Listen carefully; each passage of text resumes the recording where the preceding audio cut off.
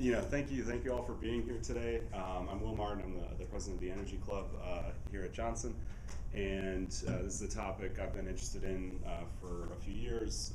It's definitely a very contentious topic, as we were saying. There's a lot of strong opinions about it.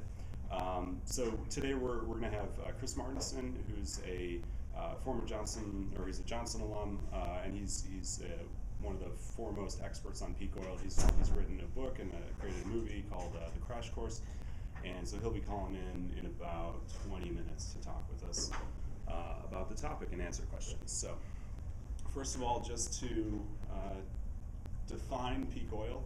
Peak oil is the point at which you reach a maximum rate in daily production of global oil.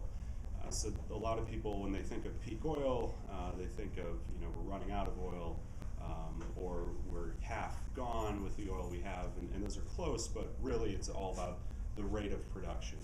So you can think of it in supply and demand terms as sort of a supply ceiling to oil production. So going into how this occurs, oil fields by themselves, just due to the geology in the field, all follow sort of a bell-shaped curve, and it's sort of a modified curve that's a little bit steeper on the front and has sort of a long tail. And what happens is when you start drilling for a field, the first well you discover that the field's productive, and then you start drilling more and more wells into the field. You reach a point where you can't get any more production out of the field just due to the geology of the field. If you try to pull any more oil out of it, you damage the field. So all oil fields reach a peak and then begin to decline as far as the production goes. You can aggregate these across states. So on the left, there's Alaska and Texas, which have both peaked. You can aggregate all those fields, and then you can aggregate the fields, from all of our states in the U.S. to see the production curve for the United States, which peaked back in 1971. So we've added, you can see offshore drilling as well as Alaskan oil, where they built the pipeline to bring it down. But this did increase our oil production, but it didn't increase the oil production enough to make up for the decline of the depleting fields. And so you can take that one step further. You can aggregate all of the countries in the world to a global oil production curve. And so this is one of the estimates of a peak oil curve from Energy Files. They estimated peak oil somewhere around 2015. And I'll go into sort of the estimates in a second. So the reason this happens, and the reason sort of it's an inevitability that we're going to reach peak oil is due to the discovery peak. So globally, back in 1965, we reached a peak in the amount of barrels of oil discovered. And ever since then, we haven't been finding as many barrels of oil per year in reserves as we did back in the 60s. And it got to a point where in the 1990s, we were producing more oil than we were discovering every year. And to today, where we produce about twice as much oil every day as the oil that we discover. So these are some of the estimates from various agencies. So on the x-axis here, this is the year that people are predicting a global peak in oil production. On sort of the worst case scenario side, people like Colin Campbell think that we've already reached a peak in oil production. University of Uppsala in Sweden has sort of a range that includes right now maybe up to 2015. Energy Files, which I showed you, thinks about 2015. And then the sort of more optimistic projections are from companies like Shell that still agree that we'll have peak oil, but think it'll happen sometime 15 years from now maybe. On the y-axis is the depletion rate of the global oil production after we reach the peak. And again, there's a huge range, everywhere from sort of 1% to 7%. And if you think about what a 7% depletion rate means, if you use the rule of 70, that means that every 10 years, it would have a half-life of 10 years. So every 10 years, we would have half as much oil as we did 10 years ago. So if we had peak oil today with a 7% depletion rate, 10 years from now, we'd have half the oil production that we do today, which would be essentially catastrophic. But then going all the way down to sort of a 1% depletion rate estimate, that's something that we could more easily transition over to the alternatives. So to talk about how this works sort of in supply and demand terms, when you reach peak in oil production, you have a kinked supply curve. So you have essentially a ceiling of available supply production. And what happens is, so it's essentially a curve that becomes extremely inelastic after a certain point, and that's the peak production point. What happens is, and this is sort of a short run demand curve. So as you shift out demand, say as China or Asia increases their demand, as everybody starts driving more cars, you get into this point where it's very inelastic demand. You get a price spike, and the prices go very high, but there's not the corresponding increase in supply going to market. And so if we're past the peak, and that occurs over a long term, that was a short-term supply and demand curve. Over the long term, if we have very high prices, we start switching over to substitutes.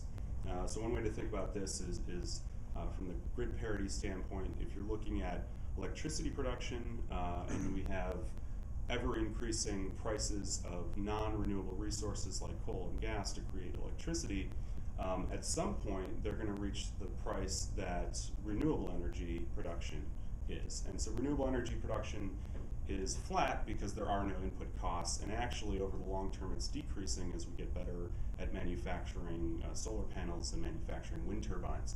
So that inflection point is known as grid parity, and essentially, once the price goes up to that point, it'll switch over to the substitutes, and we'll all be running on renewable energy basically. Now there's a lot of problems with switching over, so that's where all of this worry and discussion comes in about peak oil. First and foremost, just the fungibility of the substitutes. Electricity is not a liquid transportation fuel, and so what we're reaching is a peak in oil production, which we use to produce liquid transportation fuels. We have trillions of dollars in infrastructure, in planes and trains and cars and trucks and ships that all run on liquid transportation fuel. So switching over that trillions of dollars in infrastructure to something that would run on electricity would be a tremendous undertaking. And if we had a very fast depletion rate, it would be very difficult to switch over to those new production or those new transportation infrastructure styles. And at the same time, if we have ever increasing demand for this energy, it would amplify that effect. And then there's sort of the limits to scale of ramping up all these substitutes. So if you look at our current global energy mix, we have the vast majority of our world's energy is non-renewable, finite natural resources like coal, oil, natural gas.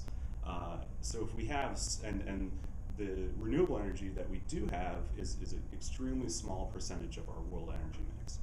So if we have, say, a 3% annual decline in the availability of oil, we wouldn't have to ramp up renewables by 3%. We'd have to ramp them up by 300%, 3,000%. And to do, a ramp up of, say, wind by 3,000% in 1 year would be essentially infeasible. While even if you could do it, at the same time you'd be running into all of these other limits to scale issues. So, the first is NIMBY. This is not in my backyard. People around here in Ithaca, if you walk around, you'll see a lot of these no fracking signs. So people are very worried about that gas fracking will pollute their groundwater, so people don't want drilling in their backyard. And sort of likewise with nuclear, a lot of people don't want to have a nuclear reactor in their backyard. Wind, famously the Kennedys didn't want to have wind off of Nantucket because it ruined their view. And then same sort of coal mountaintop removal. If you live in a place that has nice mountains, you might be opposed to them blowing them up and taking them away. So then with the renewable energy, there's all kinds of problems with variability and intermittency. The wind doesn't blow all the time, and it's not sunny at night, so we can't use these renewable resources by themselves. To deal with the variability problem, you have to have a huge supply base. Say if we're going to rely on wind, we can't just rely on the maximum production of each turbine. We have to have 3 or 4 times as many turbines to take care of that variability. And then for intermittency, we have to have other forms of energy as a base load to take up that intermittency. And then location availability, so we've basically used all of the good hydropower areas. We've basically dammed all the good places already in the Western world. With wind, we certainly haven't reached the limit of wind production, but eventually we'll reach the point where there just aren't enough wind sites left that have high amounts of wind. So there is a limit to that as well.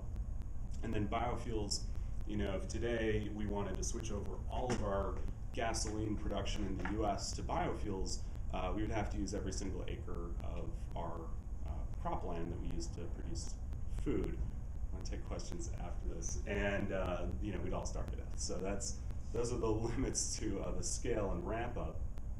This is a chart. So I was actually this week going back and forth on email with Professor Ben Ho, who was here at Cornell last semester. He was George W. Bush's former chief energy economist, and he and I sort of disagree over whether I should put this in. He seems to think this is irrelevant, but I'll talk through it. Net energy is basically how much energy did you expend to get energy out.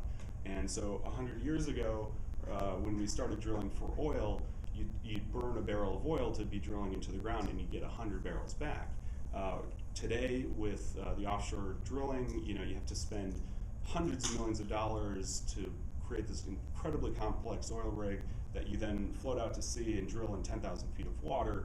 And because of all that energy that you've expended, you get something like 10 to 20, 30 barrels of oil back for every barrel of oil that you expended. As we switch into the substitutes, things like biofuels, tar sands, wind, solar, they all have lower energy return on energy invested than the current oil that we're producing right now. And this goes into what's called this receding horizons problem. So everyone talks about shale oil. It's an incredibly large resource from a resource-based perspective, but it has a very low net energy return. So 10 years ago, everyone's saying we'll just switch over to shale oil, and then it's been 10 years, and everyone's saying 10 years from now we'll switch over to shale oil. It's always 10 years away because you just don't get enough energy out of it. And so the argument against this that Ben Ho came up with and we talked about is, you can essentially take any of these energy resources and turn them into a useful form of energy. So in Norway, Norsk Hydro takes hydropower and they turn it into fertilizer, for growing their crops in Norway. So you could take hydropower, turn it into fertilizer, grow crops with it, turn it into ethanol, and essentially what you've done is turned hydropower into a very useful liquid transportation fuel.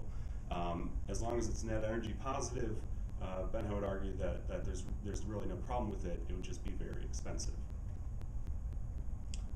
And so that goes into the cost. All of the alternatives to liquid transportation fuels to oil, things like gas to liquids, syn fuels, coal to liquids, tar sands, they all cost a lot more to produce.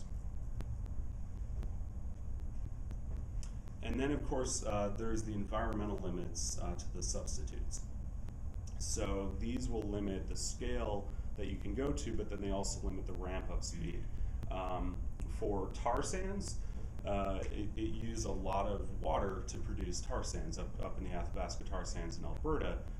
It uses about 35 gallons of fresh water for every gallon of oil that's produced up there. And so they get all their oil from a river known as the Peace River, and they're essentially reaching the limits of how much water they can pull out of the river without running it dry. That is a limit to their scale. Obviously, you can increase the efficiency and recycle the water, but there's still a limit to the amount of production you can get on a barrels per day basis. They're also limited by the amount of natural gas available to them, which they use to heat up the tar sands to get the oil out. There's only so much natural gas, and there's a limit to the amount of production they can get up there, to the point where now they're talking about building nuclear reactors in Alberta to provide the energy to heat the tar sands. And that's just another limit to some of these resources.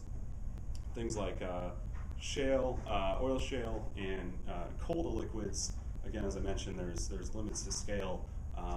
there's only so many resources, and you can only do so much, strip mining and mountaintop removal to turn these resources into useful liquid transportation fuels. And then there's, all the environmental effects of going to these substitutes. So greenhouse gas emissions from tar sands are, much higher than the current greenhouse gas emissions from conventional oil, mostly due to the fact that it requires so much extra processing. You have to burn natural gas, and then there's extra transportation, et cetera, et cetera. If we go over to coal to liquids, so you can actually turn coal into a synthetic diesel that you can run your truck on, but it produces a tremendous amount of greenhouse gas. So, this is something as a society we have to decide, is this something we're comfortable with, switching to these alternatives that have much higher greenhouse gas emissions. And then there's all the sort of other environmental effects of these substitutes. So these are all the externalities that when you think of substitutes. Obviously with oil, we have offshore drilling, we have oil spills like the Deepwater Horizon. With tar sands, there's water pollution. So the Athabasca tar sands, you take those 35 gallons of water that you took for every gallon of gasoline or gallon of crude oil you made, and you have to put that water somewhere. And so what they do is they put them into tailing ponds, and they've grown to such a massive scale that you can actually see the Athabasca tailing ponds from space now. That's sort of a limit, and it's a huge amount of pollution that they're eventually going to have to deal with that hasn't really been priced in. That's why it's an externality. Then with shale gas, the reason why people around here are worried about it is because there's the possibility that it can contaminate groundwater. So it's an externality, and what you can do, one way to look at this with externalities is that these are prices that are not included in the price you pay for these resources. So when you buy oil made from tar sands, you're not really paying for the cleanup cost of these tailing ponds 30 years from now. The government of Canada is going to have to pay for that. And if you included all of the additional costs from these externalities into these substitutes, these prices of substitutes, you might find that it's just not worth it to go to these substitutes.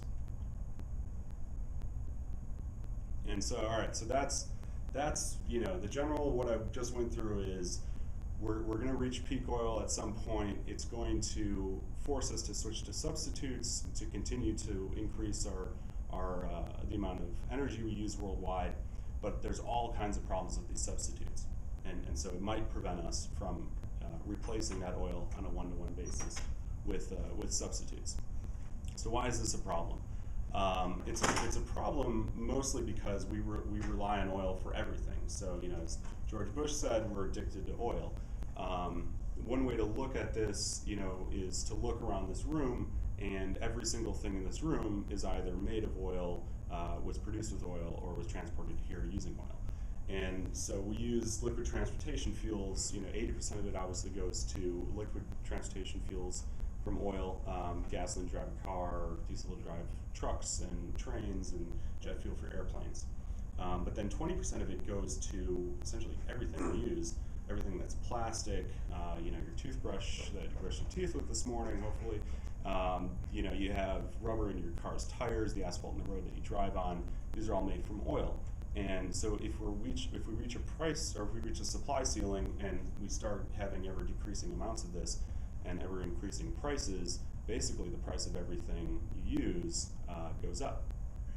And so the sort of scariest thing about this, what the price could go up on that would really affect all of us, because it's a necessity for life, is the price of food.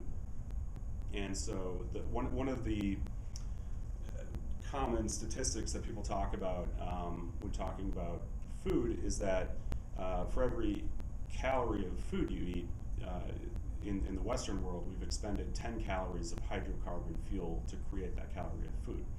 And the way this works is, you think about, ever since the Green Revolution, the way we've mechanized food production in the world, we've essentially gotten to a point where now to produce every food on your plate, you have to take natural gas to create fertilizer, you have to take oil to create pesticides, you run your combines and tractors on diesel fuel, Then you take the raw commodities and truck it to a processing plant.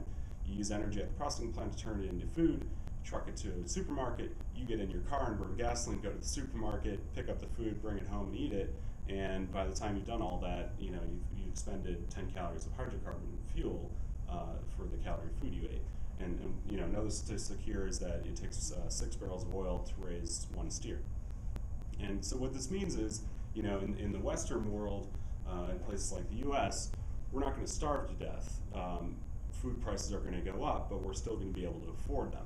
What this is a problem for is people that are already spending half their money on food right now. If the price of food doubles, they're in really big trouble, and this could mean that people starve to death essentially. This is sort of one of the biggest, scariest issues about peak oil that people often talk about. And so another effect of peak oil is, just like oil is a finite and non-renewable natural resource, so are the other hydrocarbon fuels that we use, like gas and coal. They're all finite, they're all non-renewable. And just like oil, eventually they'll reach a peak. We'll have peak coal eventually. We'll have peak gas eventually. But what happens is when you reach peak oil and you start substituting in these other resources for oil, it accelerates the peak, so it brings it forward. The estimates are, from people that study this, that a peak in gas could occur something like 10 to 15 years after a peak in oil, and then a peak in coal something like 20 to 25 years after that. And so how does this play out? What are the sort of future scenarios that this could all mean? First is sort of the renewable energy techno-utopia, the Jetsons, where we all drive around in electric cars, and we drive, we go on high-speed trains to go between cities, and all of that is electrical powered. It's all powered by renewable energy electricity, wind and solar. The other side of the spectrum, so that's everything's great. The other side of it is we're all screwed. That's the collapse dystopia, which, this is what people are really worried about, that we would have food shortages, we'd have vastly increased food prices. In the U.S., 70% of our economy runs on consumer discretionary spending, so if people start have to spend more money on gasoline to get to work and spend more money on food to eat at their dinner table, they have less money to spend on discretionary income things like going to the movies or going to dinner. So they take that out of the 70% of our economy, and then we have an economic depression or a recession.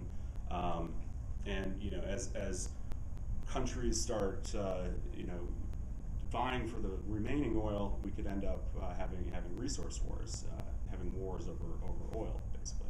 So that's the very scary scenario where people die, and it's a very bleak future. And then there's somewhere in the middle. So somewhere in the middle is what a lot of analysts think is going to happen. So Deutsche Bank does periodic reports on peak oil. This is from their most recent report, where they said, so Deutsche Bank and a lot of these analysts are basically of the view that as we reach a peak in production, we'll also reach a peak in demand, and they will move down in tandem as we switch over to substitutes. So they think somewhere around 2016 we'll reach a peak in peak oil, and then it'll be a long, slow decline as we switch over to alternatives. As I discussed before, with all the substitutes, they're not perfect. There's a lot of pains that will occur switching over to them.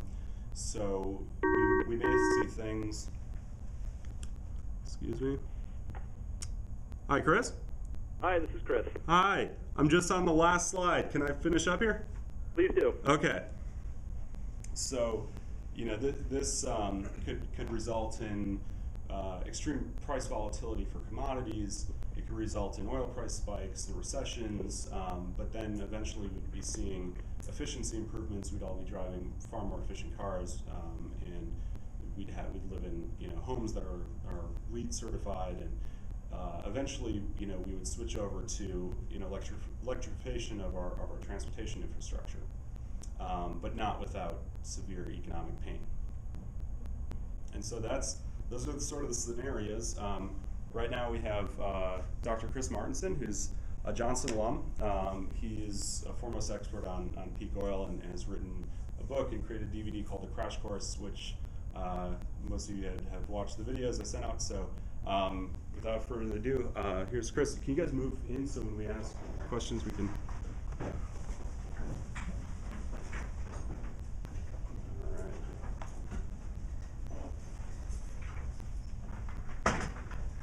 So who's got a question? I guess I'll start. So Chris, I sort of gave the various scenarios of how this could play out everywhere from, you know, it'll be totally fine to we run into, you know, food shortages and resource wars, and then somewhere in the middle. What's your feeling on how this could play out?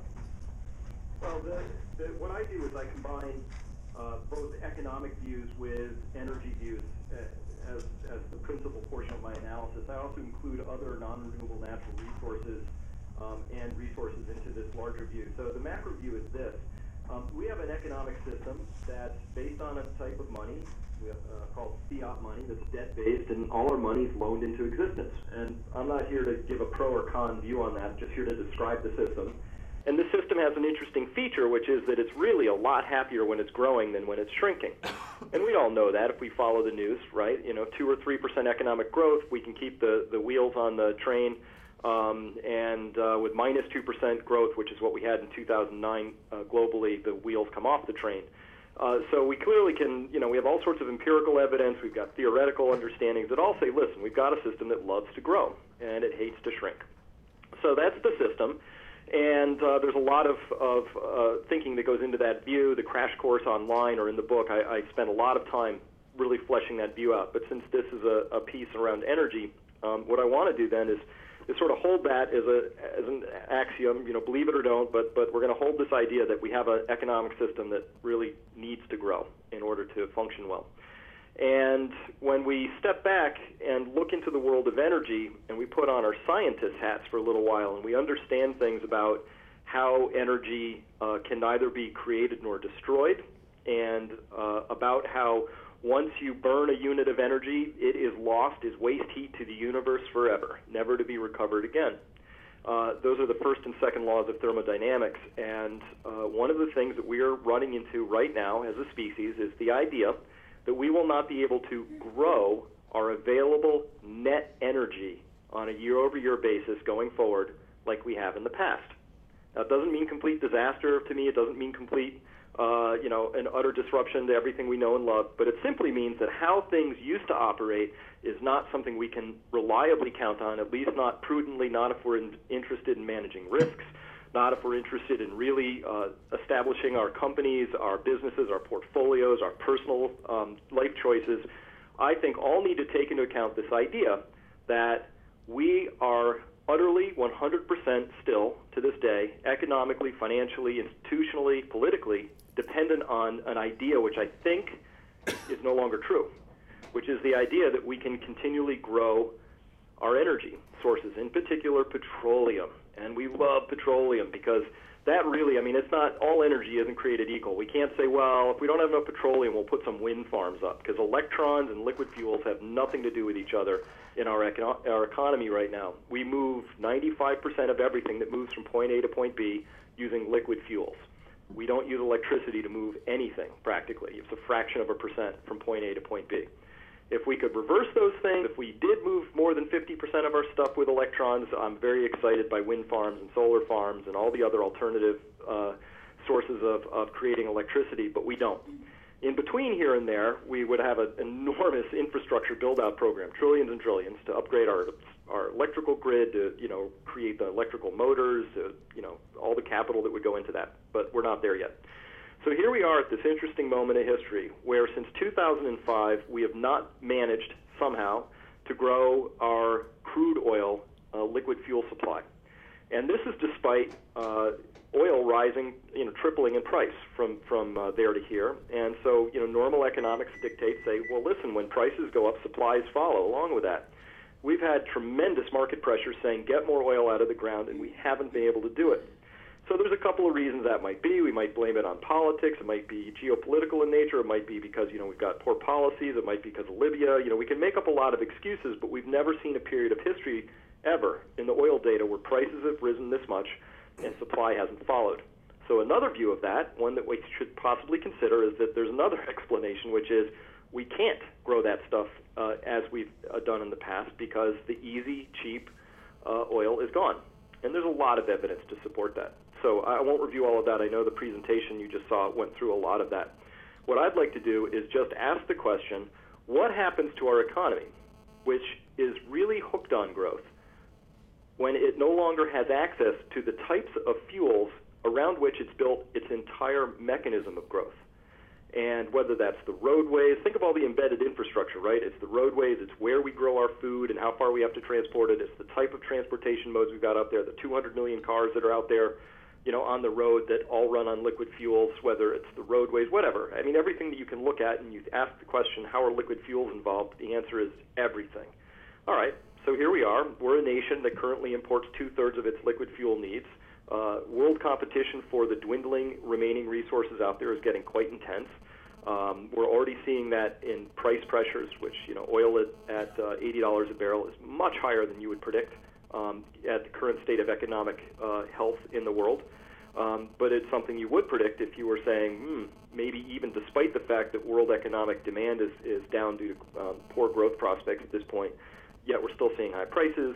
That fits as well. We have all this confirmatory evidence that fits with the idea, the proposition that we are at a peak plateau of oil production. And so that's really the fundamental question before us, and it's a little bit of a meditative question when I ask, what are the implications of an economy that needs to grow no longer being able to grow? And I believe the answer to that is found in the newspapers that you read on a daily basis, hopefully. You're reading about how the Greece crisis just seems uncontrollable. There's now the sovereign debt crisis that we don't know what to do with all across Europe. The United States is mired in very high unemployment and just can't, an extra $1 trillion of stimulus doesn't seem to be doing the trick. We're waving our magic fiscal and monetary wands left and right. We're dumping money into markets and nothing is happening. And there's one reason for that might be that we're simply facing structural and probably permanent headwinds over here from the energy sector, not necessarily in total millions of barrels per day consumed, but the net energy that's available to society out of those millions of barrels, because it's the net energy that we care about. Net meaning we take some oil or energy to go and get some more oil or energy. What's the difference between those two? Because it's the net energy that's available to us, right? So if we took a barrel to find a barrel, there's zero extra net energy. There's nothing to use to grow food, transport it, make clothes, go to concerts, any of that, right? So we care about the net energy. And everything you've read about from, coal to liquids, that's not even online, but it's coming up, or the Athabasca tar sands or tar shales, or even these, the new fracking for the natural gas that they've gotten, like the Marcellus shales or all these other things that you're reading about. Every one of those requires a huge amount of capital, of embodied energy compared to what we used to get. And that investment of energy simply means there's less available net energy to come out for us to use as we wish. It's just like you have a budget at home and you're spending 14% on energy. Next year it goes up to 20%. Well, you have 6% less to spend on other things because that part is being eaten into by rising energy costs. That's the world we live in, and that's the world that's going to be with us for quite a while if the way I've laid things out is true, and other people as well. But this is my analytical framework for the moment, and it informs my investing standpoint, it informs my life decisions. It's really big, giant, once-in-a-species kind of a shift we're under. It's a paradigm shift, and that's in a nutshell the view I hold at this point. Yeah. Hey, Dr. Martenson, just a question. What do you think about what's going on in Israel in terms of the better place concept and building out sort of a battery sustained transportation system? Well, transportation is one of the most important ways that we ever use electricity, all forms of energy, but particularly electricity if we can get there. The idea is pretty simple that if you're going to, there's two ways to approach this. One is to find more efficient ways to move yourself around, and the second is to find ways that you don't have to move yourself around quite as much. Clearly, it's that latter proposition that I think has the greater currency as we go forward. There are only so many efficiency improvements you can make. They tend to be incremental. If you can get a 2 or 3% efficiency improvement in the aerodynamic drag of a car, you're doing really, really well at this point in time. The Carnot efficiency cycle in engines has not been exceeded or really improved in decades. It's sort of a constant that we can't seem to get around. So given the fact that we're facing multiple percentage decreases in available net energy going forward, what we're really going to be needing to do is finding ways to save and conserve as first-order approximations of the solution, rather than getting out there and trying to make better technologies, which has a role, but that shouldn't be your first thrust in this whole thing. The first thrust really has to be around how you're going to create your living environment so that you are minimizing transportation and still enjoying all of the same things that we enjoy currently, but without needing to move things hundreds of miles or kilometers, or however you measure it. Hello, Mr. Martenson. I have one question. Why all these things happen so fast? Because just 15 years ago, the price of oil actually was quite low. And now just in the recent 5 years, it already increased by 3 times. And why all these things happen so suddenly, without any sign before the soaring price in these years? So it was a little faint. So for the next question, if it could be louder, that would be helpful. If I understand it, the question is why are these things happening so suddenly? And well, my view on that is that we don't live in a linear world, meaning we don't go from 1 to 2 to 3 to 4 to 5. We live in a nonlinear world. So we're increasing our population by some percentage every year. We're increasing our economy by some percentage every year. We're increasing our levels of indebtedness by some percentage, our monetary base by some percentage. Anytime you increase anything by some percentage, you're living in an exponential world. And the thing about exponential formulas and features of exponential types of behaviors is that because they're nonlinear, they tend to really accelerate towards the end. Things get really fast. One feature of exponential functions is they speed up, particularly at the end. And we're not facing just one exponential feature here. We've got multiple trends that are all exponential, all converging on this window of time, which I'll call, say, the next 10 years or so. So one thing that in part of my framework of how I invest and look at things and do everything is around the idea that things are going to speed up, and that when things happen, they're going to happen for reasons that are fundamentally unpredictable. Because another feature of our whole system is that it's a complex system. Our economy is complex. I know you've taken a lot of economics. It looks fairly straightforward. They've got little two-dimensional graphs. You put your supply curve here, you put your demand curve there. It's all very two-dimensional. Unfortunately, the reality is that's not true. Our economy is a highly complex system. And complex systems have a couple of features that you can just take to the bank. And the first is that they're completely unpredictable. That's just a known feature of them. Even if you have something really simple, famous set of experiments by some physicists, Pack and this other guy, right? They were piling up sand, trying to ask the question: when can we predict when you drop that next grain of sand on, is the whole pile gonna slump? When do you hit that tipping point? So they built a computer program, because it took too much time to actually do it, by hand. So they built a computer program to exactly model what happens when you pile up sand. And they ran these experiments millions of times. And they found, much to their chagrin, because they modeled the system so well, that they could never predict when or by how much their little, theoretical piles of sand would collapse. They couldn't figure it out. What they could figure out is that they could map that there would be fingers of instability that would start to appear in their computer model, where parts of the face of the sand pile would get a little bit steeper, and they would color those red, and then other areas that weren't at critical degrees of slope would be green, and they would watch these red and these green sort of fingers sort of appear across their pile, and then at some moment the pile would slump.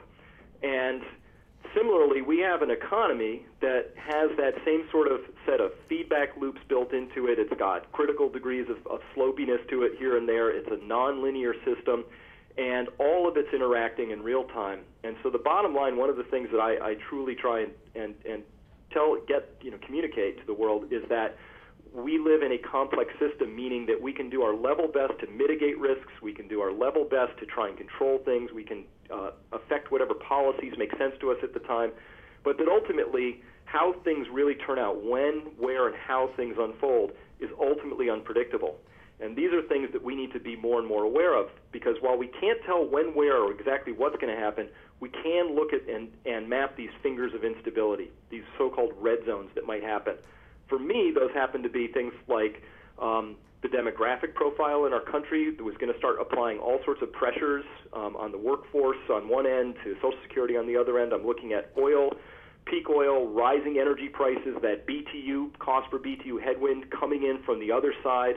We've got the 30-year experiment in indebtedness that was as thoroughly historically unprecedented. Where it wasn't just federal indebtedness, that's a component, but I'm talking total credit market debt for the United States, rising to 380% of GDP, never been in that territory before, unknowable impacts if that credit pile, not if, when, that credit pile delevers in some way. So when we look at all of these various forces and some other ones I won't go into in the interest of time right now, but I'm cataloging all of these red fingers of instability saying, I don't know what's going to happen and when. I do know for a fact, though, that each one of these is raising the risks that something bad is going to happen, bad meaning, disruptive to our financial system, our economic system, maybe our living standards, possibly by repercussion through our political system, who knows? These are fundamentally unknowable, but what we can do is we can look at the risks. And the risk of peak oil is one of the largest and I think least well-examined risks that's on our radar screen here in the United States. And by way of example, not one, zero, exactly zero federal agencies have a liquid fuel emergency plan on their books anywhere. The Department of Energy doesn't have one. The Department of Agriculture doesn't have one, even though if you don't have liquid fuels, you are not growing crops, right? They have all kinds of Department of Agriculture. They have biocontagion risks plans. They've got seed shortage plans. They've got weather-related plans. How can you not have a liquid fuels emergency plan? The Department of Homeland Security has 33 separate risks that they are mitigating and controlling and have plans for, people working on. Liquid fuels emergency isn't one of them.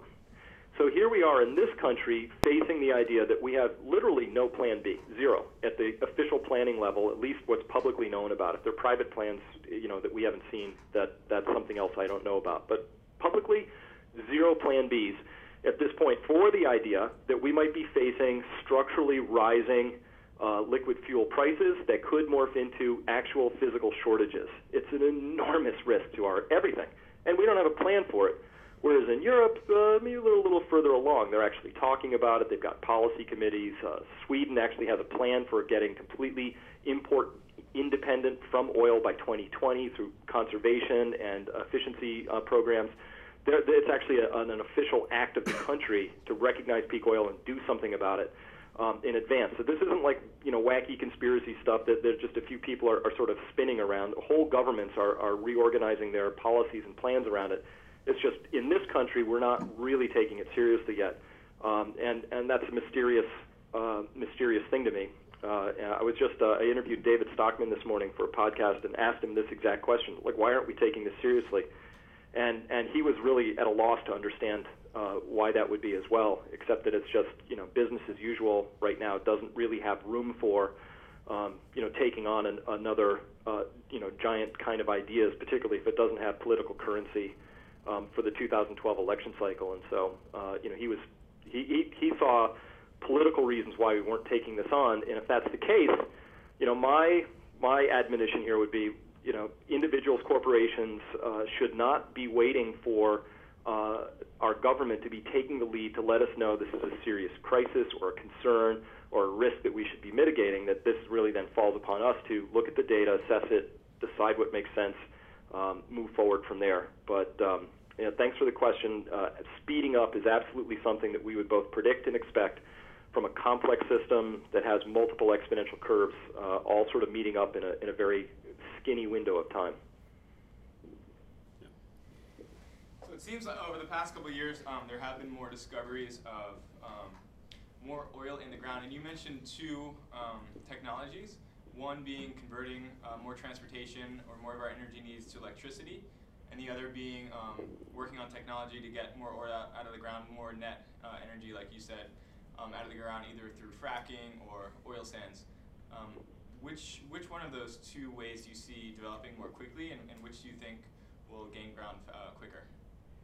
Well, the thing that's most, that we really have to keep our eyes on most is not the total amount of oil coming out of the ground. It's how much comes out of the ground and then goes into the export market. You know, it doesn't really matter if the world produces 100 million barrels a day or 50 million barrels. Currently it's standing at around 86. It doesn't really matter what the number is. If it turns out there's zero available on the export market, you know, that's what we care about in this country, and how many countries are now import dependent. Quite a few, not just the United States. So what we really care about is how much is available out there. And so what's really of interest to us beyond net energy then as well, although that's an underlying fundamental concern, the next one up is what are the flow rates that we can expect from these new finds. You know, so there was a big 30 gigabarrel find down in Brazil, the Tupi salt fields. You know, it's a giant find, but hey, it's 26,000 feet down. It has to go through a mile of molten salt. It's got some challenges. So getting the flow rates out of that 30 gigabarrels is going to, trust me, it'll be a lot less than we would get out of a 30 gigabarrel find that was, say, 1,000 feet down under the sands of Texas. So when we look at any of these new areas around there, you know, we can't just look at the total amounts that are there. Oh, there's 200 gigabarrels of, you know, in the tar sands. That's wonderful, but how fast can you shovel that stuff out, put it into a truck, drive the truck to the processing plant, tip the truck into the hopper, have that thing all be heated up with some water, skim off this bitumen, which isn't oil, run that bitumen into a treatment plant so that you can you know, use natural gas to put some hydrogen on it, crack it, and turn it into a synthetic fuel. The question is, how fast can you do that? How many million barrels a day? What is the capital required in order to make that transition? The answer is that almost all of the new finds that we've got out there, with the exception of the fracking, which seems to be a fairly robust technology that has really nice returns to it at present. But beyond that, most of the new finds that we're seeing all have really what we would consider by historical standards really exceptionally high capital costs and really abysmal flow rates. It's the flow rates we care about and the net energy. It's those two pieces. It's the quantity of oil, and if I could use quality as the key descriptor for net energy, quantity and quality. Both of those are really quite anemic on almost every new, you know, non-conventional play, be that deep water, the oil belt, the Orinoco belt down in Venezuela, the tar sands. You know, you're hearing more about oil shales. We're not even getting any oil out of oil shales yet. You know, so at any rate, these are all things that we can look at. But I personally would not want to construct my energy policy around hoping that those unconventional plays were going to be the ones that were going to allow the quantity and quality issues to be solved. In conjunction with that, in front of that, you have to have a credible plan for how you're going to use what resources you have far more effectively and efficiently. The companies that do that better, the countries that do that better, the individuals that do that better, I think are the ones who are going to win in the future. If we're going to pin our hopes on business as usual, we'll magically be very clever and find ways to get both quantity and quality up out of existing plays that we know about. I think the risk of disappointment in that is uncomfortably high for me, and hopefully, you know, for other people as well. Dr. Martenson, the Department of Energy recently released a report saying that by 2035, the U.S. will produce 2 million barrels per day, and they currently produce 50% of their needs, and the other is supplied by imports. But they say that they'll actually be less dependent on imports because of the increase domestically of production. Is this generally accurate what Department of Energy is predicting, or is this part of that sort of misconstrued, misinformed public information that is feeding the same problems you're talking about? Yeah, the biggest, most glaring problem with that particular report is that they're double counting, and I really disagree with one part of this. So first, they count here's the example. First, they count the amount of diesel that we produce, right? So we produce some crude, and then we put it into a refinery, and then diesel and gasoline and other components come out. But they measure the diesel, like, look, 100 million barrels of diesel coming out. We count that. And then we take that same 100 million barrels of diesel and we run it over into some farms, and then we use it to grow corn, which then we use to turn into corn ethanol. And then they count all the corn ethanol that comes out of that process and say, look, there's a billion gallons of ethanol too, so we'll add that to the mix. You can pick one of those two things to count, but you can't do both because the energy conversion is almost 1-to-1. We take 1 unit of diesel and we get 1 unit of ethanol energy out of it. And so they've been stacking what they're looking at is growth in biofuels and adding that as barrel of oil equivalents into the overall pie and saying, look, the pie is getting bigger. But it's really bad accounting. So that's one error they've got. The second is that they, I think, are really, really, really being overly generous with the decline rates in our existing fields. They're assuming a relatively low 2 or 3% decline rate, but we're seeing much, much more rapid decline rates, especially for the offshore finds, which for whatever reasons decline much more rapidly, 6, 8, 10% decline rates per year. We're seeing that with the Alaska fields at this point in time. There's a huge problem going on because there's this Trans-Alaska pipeline, comes out of the Prudhoe field, goes down, offloads at the Kenai Peninsula, right? And so we need that oil to go from point A to point B so it can get on tankers and get to the rest of the world. At the current rate of decline in the Prudhoe Bay fields, there won't be enough oil to feed into the pipeline, because it comes out of the ground hot, to feed into the pipeline so that pipeline can run continuously. Because in winter, the oil starts hot, and if they race it down there in a full pipeline, it comes out cool, but not frozen, not sludge. There's real deep concern now about how they're going to keep that pipeline open with the amount of oil that they've got coming out of there. And if that piece shut down, we would have an enormous hit to U.S. production figures, at least during the cold months. So there's some real realities in there. I think the DOE report was taking a very favorable view, but they've always done that. So that's one of those reports where it's best to look at it, squint, and just lop a couple of percent off or whatever you're comfortable doing, because they've been overly sanguine about everything from prices to amounts of oils, products for as long as I've been tracking them.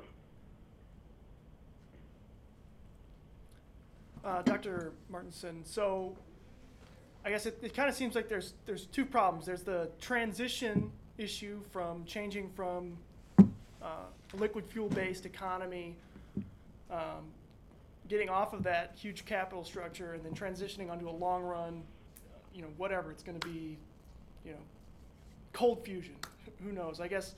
So what is your recommendation? How do we handle that transition, and what do you really feel is the long-run end game? Well, whether we choose to face it or not, it's going to happen. Is my view. So that's sort of like I've got this scientific reality-based view, which is that if you don't have the BTUs, you don't have them. And so we will be making the transition. If I were going to wave my magic policy wand, currently we happen to have a lot of natural gas resources in this country. We don't really have a way to use them yet. We don't have the pipelines there. If you decided to have a compressed natural gas car, a CNG car, you bought it today, and you're driving around Ithaca and you say, I'm going to go fill this up, try and find a filling station that's got a CNG terminal for you to use as a private citizen. You probably won't find one. And that's true all across the country. So that's not a big deal, right? All we have to do is put CNG filling stations at all our current filling stations, right, as we transition. Well, think about that. You probably don't have the pipelines coming to your region, so we'd have to lay pipelines. Then individual pipelines have to be set to all of the individual filling stations, and then they have to have compression technology there, and then they have to have some safe way of allowing private individuals to refill their own vehicles. This compressed natural gas is not quite the same beast as liquid fuels. It's a little bit more explosive. There's extra safeguards. So there's just a huge build out just to get the gas out of the ground. First of all, put it in pipelines, get it to the distribution point where we could use it in a whole percentage point kind of a way, where it's going to take over whole percentage points of market capture from liquid fuels. Right? If we want 10% of our fleet running on CNG, if we want 40%, 50%, we could do that. But the capital build out is going to be extraordinary. And so I think that's coming, and I think that represents a growth opportunity for the future. It's just not something we've actually currently started on. I believe if we wait for market forces to deliver that, it'll never happen because, all these pipelines have to go from point A to point B, which means they have to cross multiple states, multiple jurisdictions. Everybody hates putting pipelines in. NIMBY rules. You'll be tied up in regulatory permitting processes for decades if you're a company trying to go from, say, a gas field in Pennsylvania to a market in Boston. You got to go to 4 states to get there. It's not going to work out probably, or 3 states depending on how you route it. So this is where I think we're going to have to, we would need some kind of coordinated, official government sort of a policy that says, like the national highway system, this is something we're doing, people. Eminent domain, the whole 9 yards. We're going to be a little rough about this, but it's happening. That would have to happen in order for us to make use of that resource in a transitionary phase. Coupled to that, we'd have to say, listen, we just can't be driving, grapes 3,000 miles. That doesn't make sense to us as much anymore, or something. We'd have to find some way of becoming far more effective in how we move stuff around. That means the rail system. That means barge systems instead of using trucks for everything but the last mile, which is what we should use trucks for, the last mile, right? But the first 1,000 miles ought to be on rail because it's whatever it is, 30 times more efficient than trucks. It's phenomenal. So there are things we can and should be doing, but we haven't even begun to take the infrastructure steps necessary to do that, upgrading our rail lines, thinking about the capital we're going to appropriate into this area, dedicating things towards research and development. None of that is happening on what I consider to be a credible scale. In the last stimulus bill, there was $8 billion for a high-speed rail.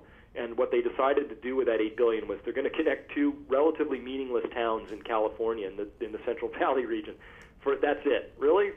That's our high-speed rail, and there we're just trying to move people. That's not the sort of issues we're facing. There's a giant gap between the world that you just explored in the presentation before and what our official responses are at this point. We could make, I think, a relatively smooth transition. We won't be doing it where we preserve everything we currently know and love about how we move things around currently. We can do it with grace and style and in ways that I think are full of purpose and meaning and create a lot of jobs. We won't get there if we wait for market forces to do it alone, because by the time the market is sending signals, let's call that $10 a gallon gasoline, there will no longer be the private capital available to really dedicate the trillions and trillions it would require to transition smoothly. So there is enormous opportunity here. There's also enormous risk, and the risk is that we fiddle around and waste time as we fail to sort of heed what the warning signs are. Because by the time we're hip deep in a liquid fuels emergency, whether that's through pricing or actual scarcity, doesn't matter, probably both together if you get scarcity. By the time we're in the midst of that crisis, we're going to find that there's very, very little actual additional capital out in society, whether through taxation or additional borrowing in the bond markets or wherever that's going to come from. There's going to be relatively small amounts of capital left to do the things we need to do. So the clever way to do this would be to rewind the clock back to 1956, when Admiral Hyman Rickover, father of the nuclear sub and the nuclear navy, arguably one of the smartest guys ever to work in that capacity, gave almost exactly the talk you just heard today to a group of physicians. So this has been known about for a very long time. Certainly our next opportunity would have been when Carter put on the cardigan and gave the whole, very prescient speech in April of 1977 saying, look, if we don't solve our energy crisis, someday we're going to get hit with a big ugly stick, to paraphrase. And so here we are, having basically ignored this for a large number of decades. So right now our most valuable resource is time. We really are going to need time. These infrastructure build-outs take time, decades, literally decades. Quick example, if we said every single car in America today, starting tomorrow, because we've waved a magic wand, starting tomorrow, there are only electric vehicles available for sale. That's it. But we're going to allow people to wear out their existing cars, but the next car that's bought, that has to be an electric car. It'll take 10 years to swap out half the fleet following that model. So that's just letting normal market forces, your embedded capital in the vehicle you already own, not telling you that's trash and you have to throw that away because, we're going to force you to buy an electric car and trash your other one.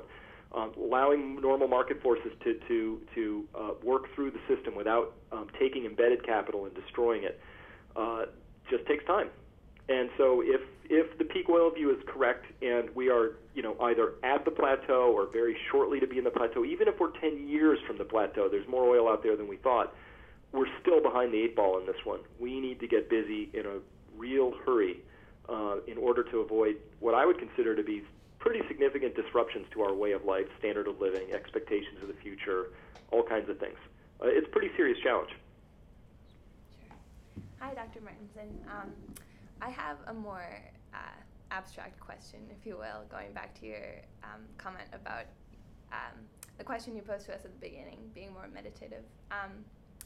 In terms of, you suggested that you think it's more of a structural change that needs to happen in this economy that's founded on constant growth. And how do you see that happening given all of these circumstances that you've laid out? And it seems like you're more of a prophetic voice of like, look at what's going on right now. So how do you see this fundamental change in framework of our economy happening? So the fundamental changes are already kind of underway. I alluded to it at the beginning, which is that it's really our monetary system that requires growth. Not requires in a legal sense, but requires it like my body requires oxygen. Without growth, our monetary system really behaves rather poorly. And so we have an opportunity, though. Here's the thing. Here's the funny thing. We don't have to loan money into existence. That's how we do it currently, right? So the Federal Reserve Act of 1913 chartered a private institution to manage our monetary system for us, and we put some political firewalls between current politics and our money system, which made a lot of sense at the time, and so now we have this private institution out there doing that.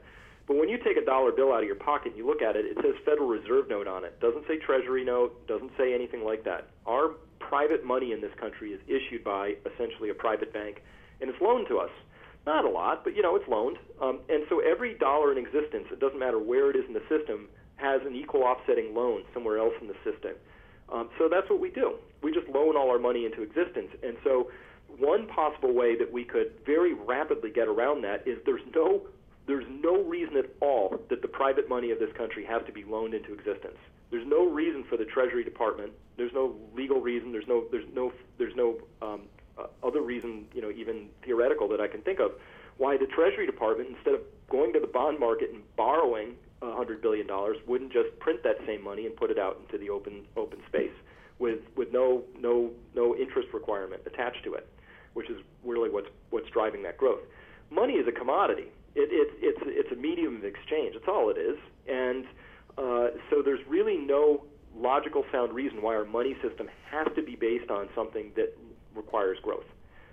That's the one we currently happen to have. Not just we, literally every single country on the face of the planet has the same currency system at this point.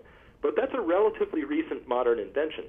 And it's also important to chase down that the full free floating exchange rate system is only can be dated to August of 1971. That's where we really tossed the last vestige of a gold standard, the International Gold Settlement System.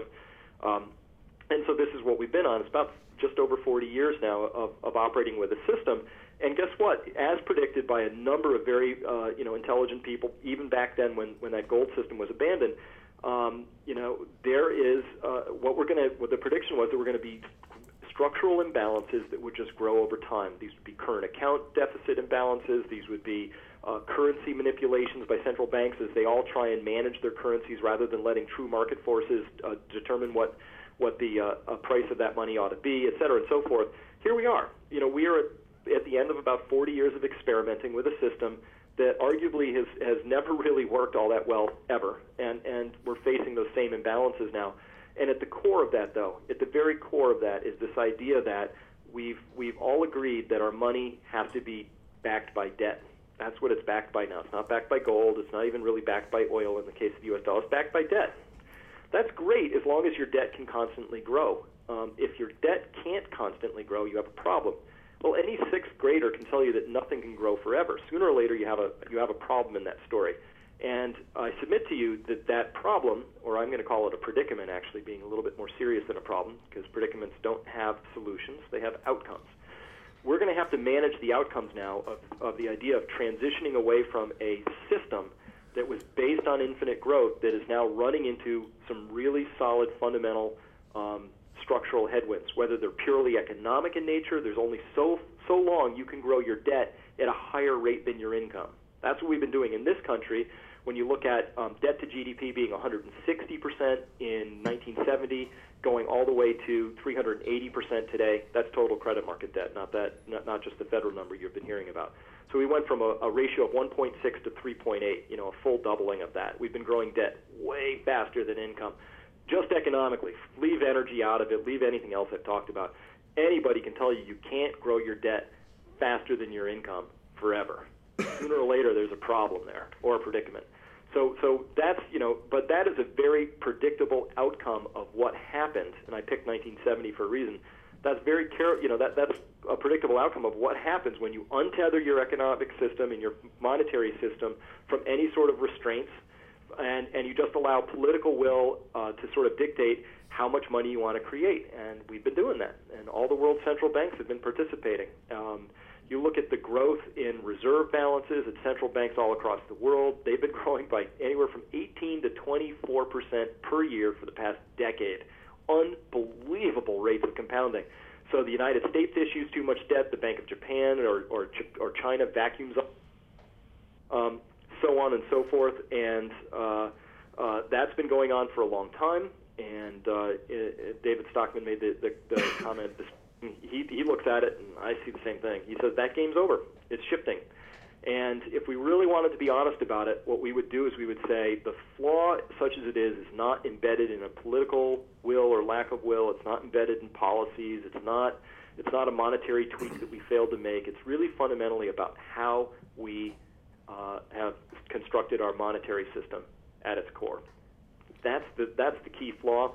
You can go into any one of the original religious texts from way back when, and you'll find the same admonitions against usury and things called debt jubilees, which were an understanding that if you were going to run an interest-based monetary system, a jubilee was where all the debt would be wiped out after 7 periods of 7. They would have a 49-year run, and they said that's about how long you can run a compounding interest-based system because the thing just goes funky on you, and so you're going to need a jubilee at the end.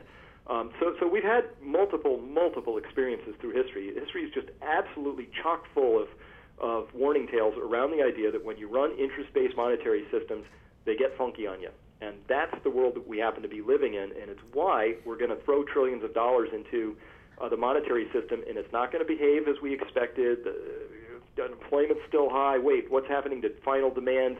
Why aren't loans being made? These are all very confusing things if you hold the view that is currently held by the Federal Reserve. But if you have a different view, which is that this is what the predictable outcome of a monetary system that we've got would be, then a lot of these things make sense. And so the good news is, for me, is that this has formed a very successful way to structure and organize everything from my career to my finances, as I've mentioned. So this is, to me, there's nothing truly surprising here in overall scope, although the details have been surprising, the timing has been surprising. Of course, it's a complex system, so I'm prepared to be surprised in those things. But the overall sweep of it is not surprising. Chris, do you have maybe a chance for 2 more questions? Actually, I'm gonna have to. It's 11:17. You know what? I'm gonna have to actually wrap it up here. Okay. Do you have any final advice? Do you have a room full of MBAs here? Maybe final advice for people going into management of how they should approach this megatrend of peak oil? Well, it has as much opportunity as it does challenges, but so the advice is relatively simple, which is that companies or careers that are based on what I'm going to call business as usual, which is as long as everything's expanding, they're relatively happy. When things are contracting, they're very unhappy. The financial services industry, Wall Street, all of that, without expansion, those are rather unhappy places to work in general. So the idea here is that to really take a good, hard look at and ask the question around how is this company, how is this opportunity really positioned for this new reality? And that's not an easy question to answer. There won't be any definitive answers, but you will have a gut instinct as to, some businesses are going to be more well-positioned than others. There's always going to be an economy. Always. People have needs. They will get filled. The question is how and who's going to be standing there to do that. And the companies, countries, counties, communities, any of those things that will be better positioned than others are going to be the ones that are more resilient, that are not solely singularly exposed to any particular one aspect of the energy market, like airlines, really heavily exposed to the price of liquid fuels. That's a tricky place to work in a rising fuel environment. So that's part one, and then part two is based more on my own personal experience, which is that whatever you do, you should really be following your heart. Jobs with purpose are jobs that are just much, much more rewarding than jobs that pay a lot. And when I first came out of school, I was looking for a job that paid a lot. Found it. That was all well and good. And now I'm involved in something that has a lot of purpose to me, and that is pretty much priceless at this point in time. I truly believe that material wealth is going to be shifting back towards other forms of identifiable wealth, and those who can be resilient in what they consider wealth are, I think, better positioned than the rest. Dr. Martenson, thank you very much.